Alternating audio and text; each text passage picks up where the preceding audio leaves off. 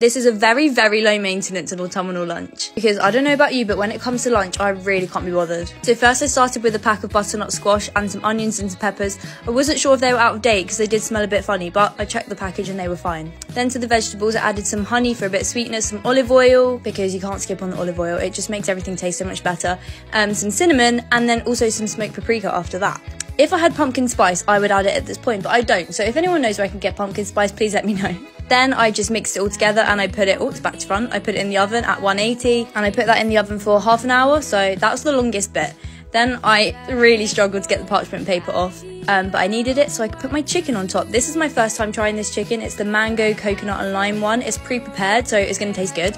It also saves a lot of time when it comes to lunch. I don't really know why I'm zooming in on the raw chicken, but that's what it looked like. Then I just gave the vegetables a little zhuzh, moved them to the side so I could fit the chicken in, and I let that cook for another 15 minutes. Then I got this pre-packaged quinoa because who has time to cook quinoa, let's be honest. And then I put it in the microwave, and waiting for things to microwave is the most painful thing ever because it should be a short amount of time, but it feels like forever. And then here's all the food done, and I just assembled it basically. So I put the quinoa in, and then I put the vegetables in, and then I put the chicken in. You know how it goes. Here's me very proud of myself, even though I didn't really do a lot. And then I added some salt and pepper after this. It was so good. If you like rice, give this a try. It will taste so good. You're going to take your butter and your garlic and uncooked rice, saute that all together until your butter is melted. Then add milk and water and a little bit of salt. You're going to let that simmer for about 20 minutes until the rice is cooked. It's so good and very, very easy.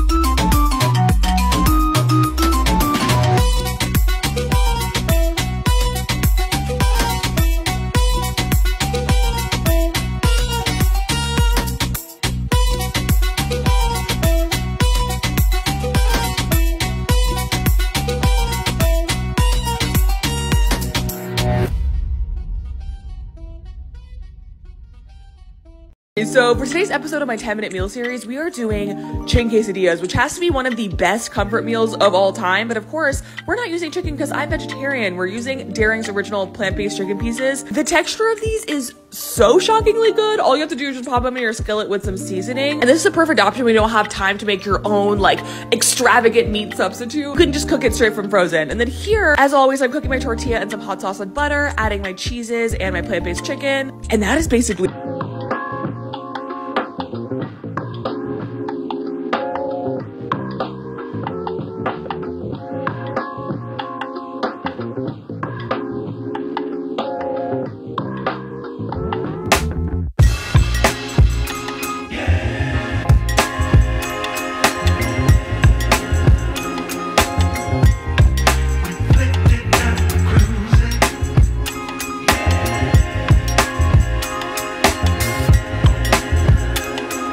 and they are so bomb and they're super easy and cheap to make. She actually passed away a couple years ago, so I can't ask her like exactly how she did it, but from what I remember, she always had potatoes in there. I boiled 3, but I only used 2 of these and just boiled them whole until they are soft and you can peel off the skin. And then I used a whole chicken and just shredded it up. You can use leftover chicken, leftover whatever type of meat. That's what my mom always did.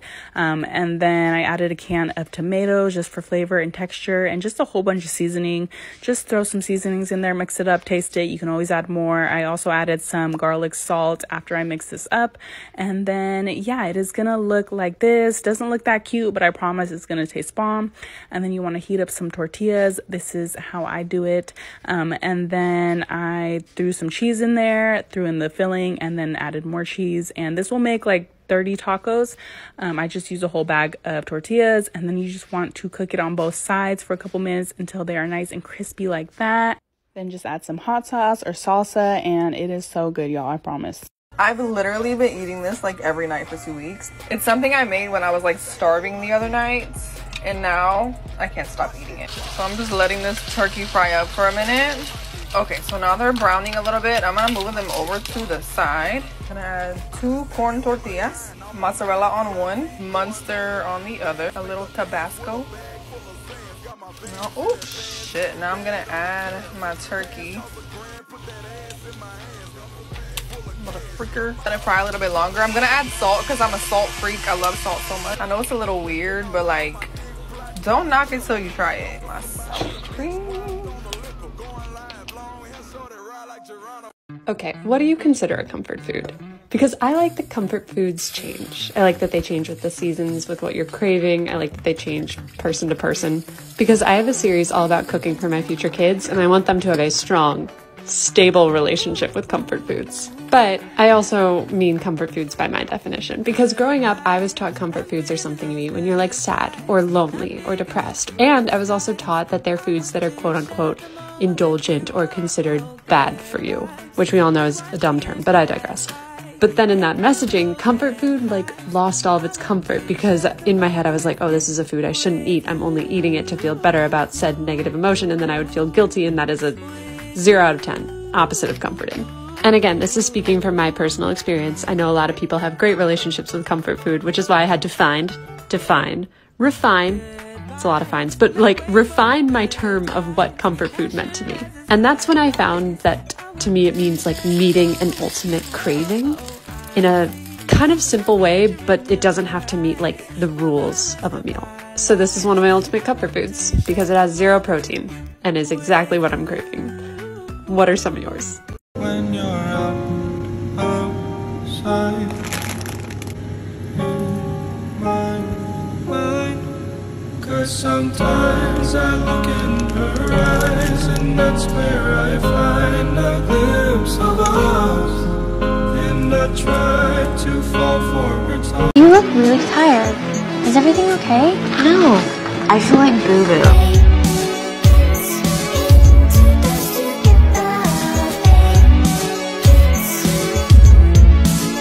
My husband's boss is in a bad mood because his soon-to-be ex-wife overcooked his steak.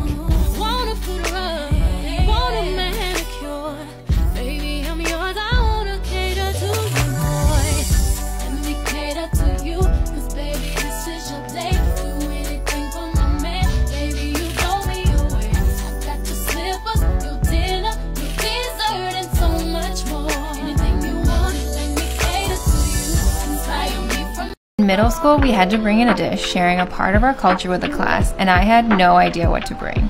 So I asked my dad if he could help make something, and he immediately thought lo mein. It's a very versatile and quick dish, and for a classroom of kids, it's also very affordable to make.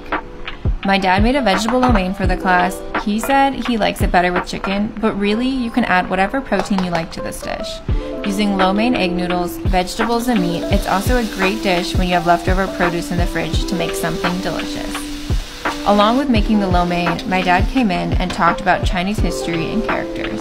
The dish was such a hit that the teacher asked if he had made more, but my dad said it wasn't a free restaurant. This is such a versatile and easy dish that you can make with restaurant-style finesse right at home. Lectures by my dad not included.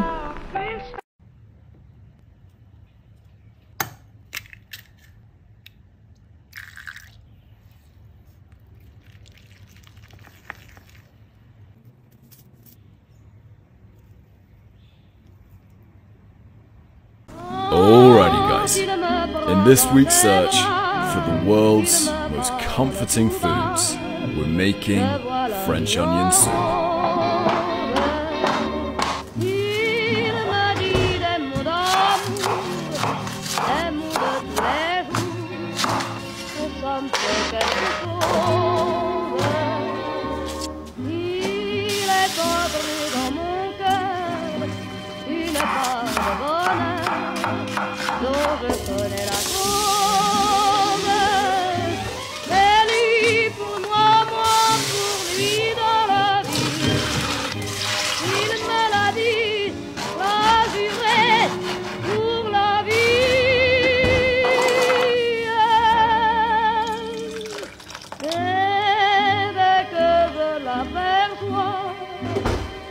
Every time I make this dish, I think about my mom. It was the first dish she taught me how to make, and it's really funny because it has nothing to do with our culture. You would think that as a Lebanese mom, she would teach me a dish from Lebanon as my first one. But instead, I was taught this amazing Italian dish. She couldn't have taught me a better recipe. You need patience and skill to make this because this takes up a big chunk of your day. Because of this recipe, I learned how to chop and dice onions. I learned how delicate extra virgin olive oil is, and adding butter enhances the flavor of the whole dish. Even adding spices to your onions as they're being sauteed is a very important step. It elevates the flavors of the spices. They become so immersed with the onions and the oil and the butter. Sauteing the meat without adding the spices first is simply not the same. Even this part of allowing the meat mixture and the marinara sauce to fuse together and combine. Giving it that time, allowing it to thicken is so important. Rushing that step won't give you the same overall effect at the end of the dish. Also, fresh mushrooms and canned mushrooms are totally different. As a matter of fact, this is probably the first dish that taught me about herbs. I thought that adding dried basil should be enough, but I quickly learned that fresh basil is so potent that leaving it out will not give you the same result. I made this dish over and over, every time thinking, oh yeah, now I perfected it. But every time I made it, I learned something new. I learned about new spices, a new technique. Even creating the layers was a skill. If I rushed through this part, then the final result felt like it had an element missing. Patience was an all-around skill that I needed to learn. Patience with myself because I gave myself such a hard time if a dish didn't come out the way I wanted it to. And patience with the dish, giving it enough time to do what it needs to do to combine the flavors. Adding cheese, what kind of cheese and how much cheese to put is a whole other thing that I had to learn. It was kind of like being in culinary school, but without the professionals there to teach you. There were plenty of times where I couldn't rely on my mom to tell me what to do. I had to figure things out on my own. I mean, there are plenty of cookbooks out there with amazing recipes, but we all know that reading about something and actually doing it are two completely different things. It's the doing part that hones in on our skills. So for me, making this one Italian dish actually taught me how to make so many others from different cultures, even from my own. Every recipe I make has a direct correlation to this first one that my mom taught me, and I will forever be grateful for that. Now let me feed you. Let's make some more vegan comfort food with this sausage casserole. Isn't it pretty? You know what, I'm just gonna have to have too much of a spoon. Honestly, if food isn't tasty enough to make me do this, I don't want it. So, roughly slice your veg and give it all a quick stir fry. I opted for onion, peppers, and carrot with a bit of garlic, always. And then it's time to make our spice mix. So the main point of making this recipe video is actually to be a reminder that you do not need to be spending money on a seasoning packet when you have all the ingredients on your spice rack. We can make this from scratch. Dried onion, dried garlic, paprika, chili pepper, black pepper, cumin. We have all of this. Minus a few ingredients that read like chemical compounds, which I don't love eating at the best of times. This is everything I read on the packet. It's the same. So, we're gonna add that to our veg with tomato puree, tinned tomatoes, some vegetable stock, and water. The last thing to add is a flour slurry to get that glossy, kind of plasticky looking consistency that screams comfort food to me. Let that simmer whilst you grill your vegan sausages, then chuck in some herbs and season to taste with salt and pepper to finish. It's like the packaged seasoning, the elevated. They're traditional milk product. This is my miso udon noodle soup, and all you need are 15 minutes. First, you want to slice some oyster mushrooms, saute in oil and a splash of soy sauce, and leave on the side for now. In the same pot, add garlic and ginger, then pour in the veggie stock and water. Next, I'm using hakubaku organic udon noodles, which are made in Australia the Japanese way. Cook them in a separate pot, then add to your soup with your greens. Add a spoon of miso paste with some of the broth, then mix into the soup, and don't forget your mushies. This is my most viral recipe. It has a total of over 30 million views. It's my grandma's crunchy lemon parmesan salad, and there's truly nothing like it. It only requires a few ingredients, and what made it even more special this time is that she was here to make it with me. It just goes to show that some of the most delicious dishes are also the most simple. Falling